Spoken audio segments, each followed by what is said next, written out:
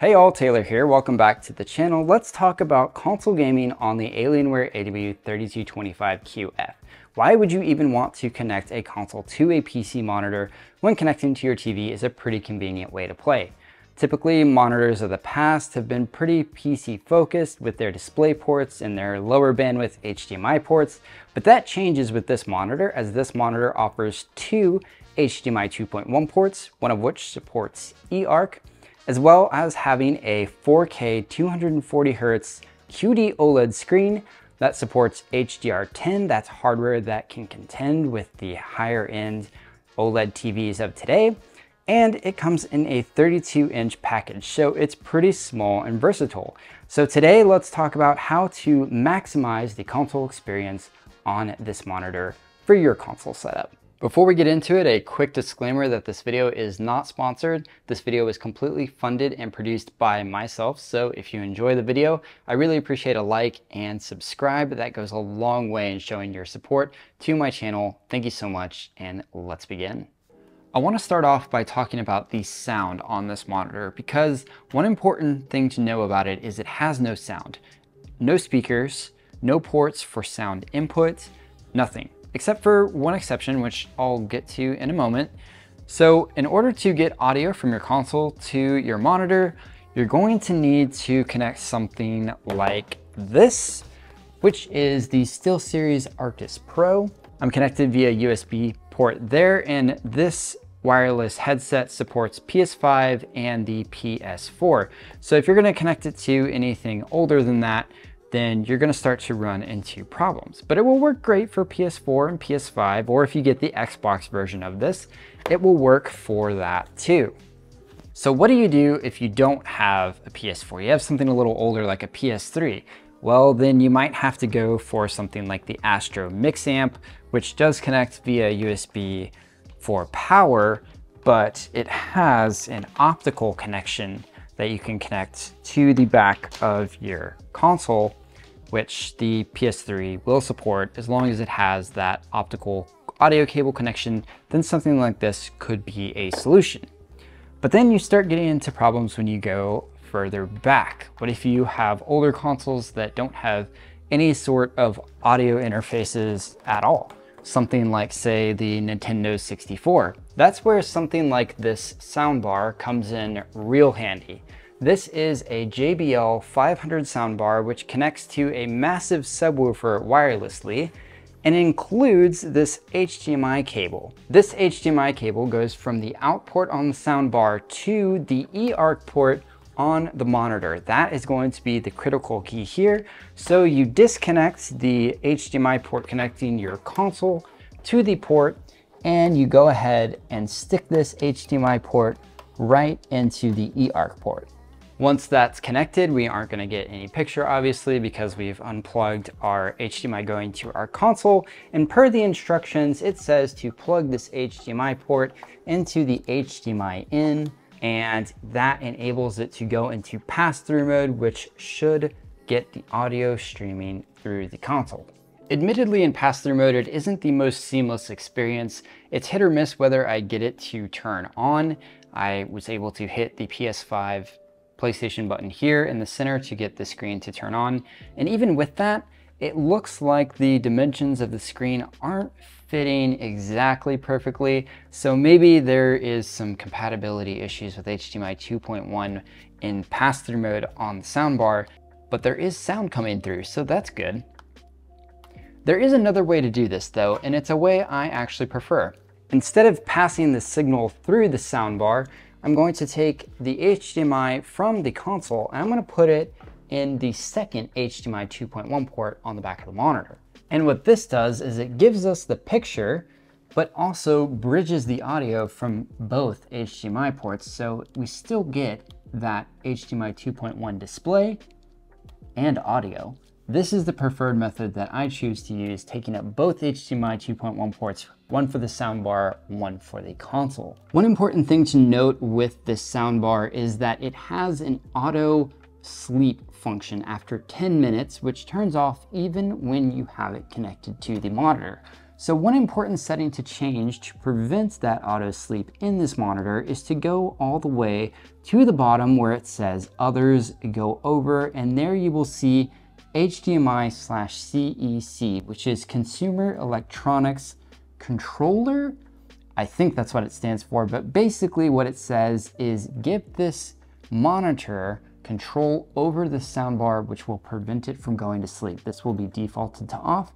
Set it to on and you will no longer experience those annoying sleep sessions. Now that I have the console connected to the monitor, the PS5 is automatically going to know that the monitor is in HDR mode. And going into the monitor's display settings here, you can see that Smart HDR is set to Display HDR True Black. And you can change these various types of HDR as well as enable Dolby Vision down at the bottom. And I do recommend that you upgrade this monitor to the latest firmware to take advantage of all the fixes and features that this monitor has to offer. And if you'd like to know more about these different HDR settings and the picture settings in general, I have another guide that I did previously prior to this one that you might find useful. But the PS5 automatically knows that we are in HDR mode and it's going to prompt to configure this HDR by setting the different displays so that you can see this image. Now, this is going to be very similar to how Windows calibrates HDR. That is essentially what the PS5 is doing here.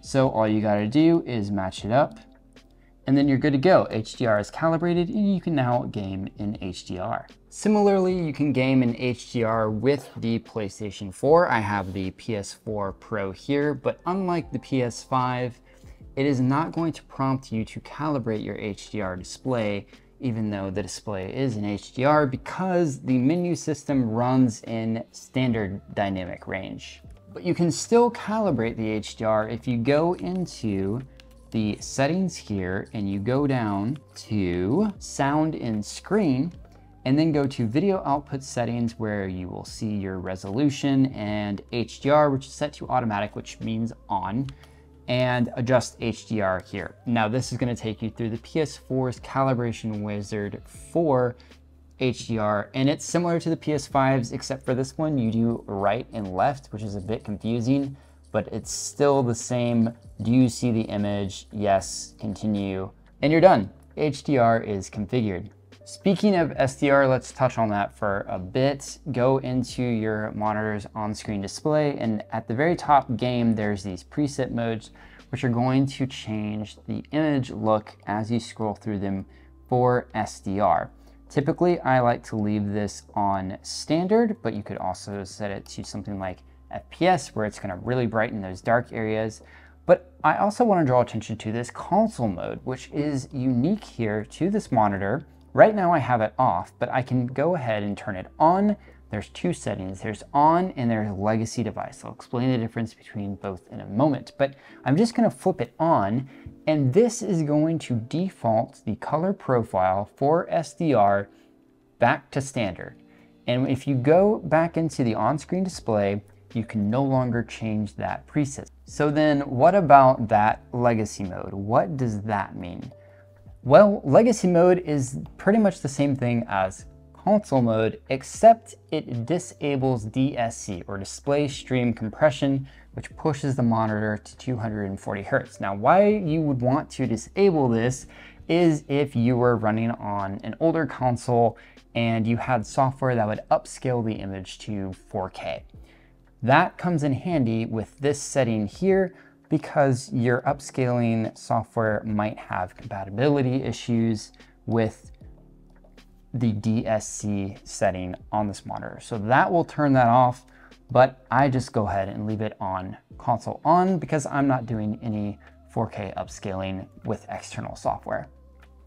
Now hold up, didn't I mention something about a Nintendo 64 connecting to this console? How on earth is that possible, considering it has HDMI ports? Well, here it is. Here I have an N64 with the old school composite cables, as well as an S video cable. This was a real fun cable back in the day. And you'd be right, this will not connect to this monitor. So what do you do?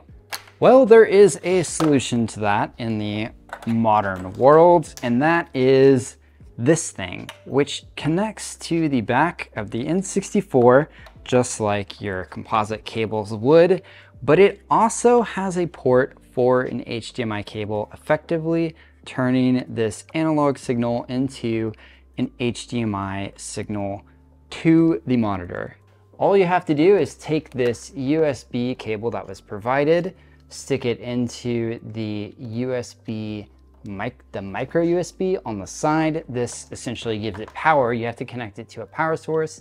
In this case, I'm connecting it to a power strip, which has USB ports on it for power.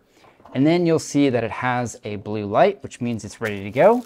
Now you just take your HDMI port coming from the monitor, plug that in, and give the N64 a power on. I saw the monitor lights turn on, so that means it's getting power. We're gonna see this beautiful pixelated no signal.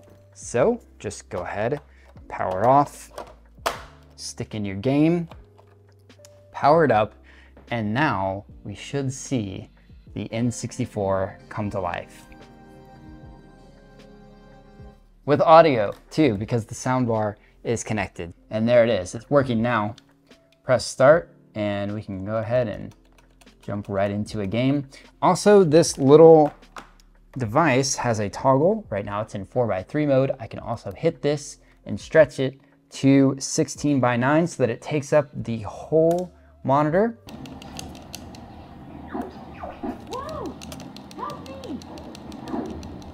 Let's jump back into the PS5 and talk about high refresh rate gaming, because the PS5 is the only console that I have that supports higher than 60 Hz refresh rate. To enable high refresh rate gaming on the PS5, you're going to want to go to the settings here at the top and then go to screen and video, where you will have a menu in the video output settings where you can see your resolution. You can test 1440p output, which by the way, this monitor will not support 1440p on the PlayStation 5. There's VRR, which is supported, and also 120 Hz output. Now, if you remember, I mentioned that console mode, which disables DSC, which allows the monitor to push 240 Hz.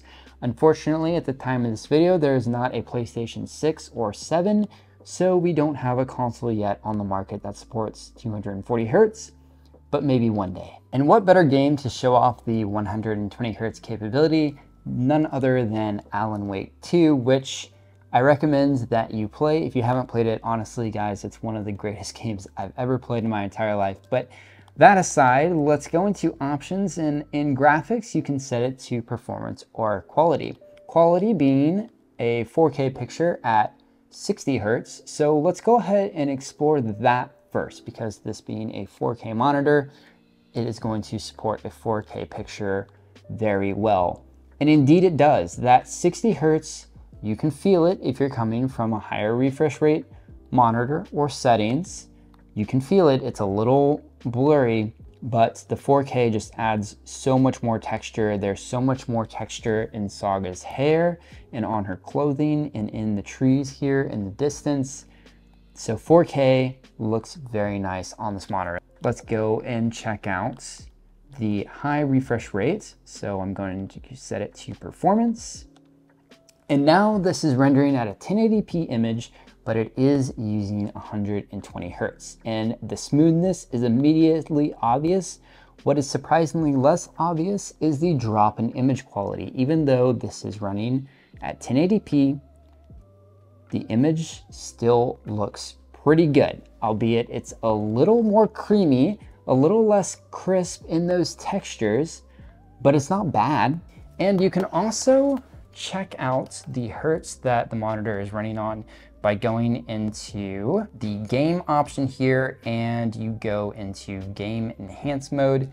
You will see that there is a frame rate ticker here, which will show you the hertz that the monitor is running up here. Now, even though I changed it to performance, we're running at 120 Hz, the monitor still says 60 Hz. I don't know if this is a bug, but I hope that Dell can eventually figure out a way to fix this, because I was really expecting that to accurately display the actual hertz that we're running at. Let's go back in time a bit to talk about image quality on an older game. And I'm not talking like N64 old, I'm talking like PS3 old for a classic OG The Last of Us. Yes, this is the vanilla Last of Us, not any remake or anything, and it runs at a glorious 720p, no upscaling here on the PS3. And how does it look? Not bad. Now, the textures aren't gonna look great because it's 720p, but at a distance, it looks pretty good. I mean, this is a pretty good looking game for PS3, I will admit. But what really makes it pop is that OLED screen. You can see the darks there are really dark and the brights are very bright. Now keep in mind that the PS3 is not HDR compatible, so this is SDR. So you can change the profiles here if you take it out of console mode. I have it in console mode here and it looks great. 720p, there really is no complaints here. If you just want to pop in a PS3 game, sit down and play on this monitor, it is enjoyable, especially with OLED. And I suspect not many PS3 games have been played in OLED, considering that those were not around whenever the PS3 was in its heyday. So this is a great way to go back and experience some great games on the PS3 with this monitor. And there you have it. That is the full console experience on the Alienware AW3225QF. As always, if you have questions, leave them in the comments below and I will respond as quickly as I can. I'm usually pretty good about it, so feel free to ask your questions, leave your feedback. If you liked the video, leave a like, and if you want to see more videos like it, hit that subscribe button. I really appreciate you watching. Thank you so much, and I'll see you in the next one.